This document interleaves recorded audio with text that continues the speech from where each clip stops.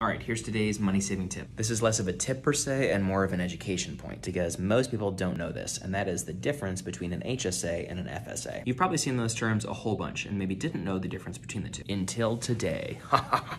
In general terms, an HSA is a health savings account versus an FSA, which is a flexible spending account. But both are used for offsetting healthcare costs. On a big picture level, here are the two biggest differences. An FSA is employer owned, meaning you can't take it with you if you leave your job. And it's also less flexible, which I know shouldn't make sense since it's called a flexible spending account. Withdrawals on FSAs are not allowed, and contributions generally can't be rolled over from one year to the next. An HSA, however, is controlled by an individual and is more flexible. You can take a withdrawal, although there is a pretty hefty penalty for it, and contributions can be rolled over from one year to the next. So one of the questions I see a lot is, well, why not just always get an HSA? Well, an HSA requires you to be enrolled in a high deductible health plan, which isn't always feasible for a lot of people. And although HSAs and FSAs are both paid with pre-tax dollars, FSAs actually cover a slightly wider variety of activities in terms of what you can use them for. That's where the word flexible comes in. For instance, FSAs can be used for childcare, but then the account has to be designated a certain way as a dependent care FSA. But again, you have to use it or lose it. Okay, so let's cover the key differences. Can contributions be rolled over from one year to the next? HSA, yes.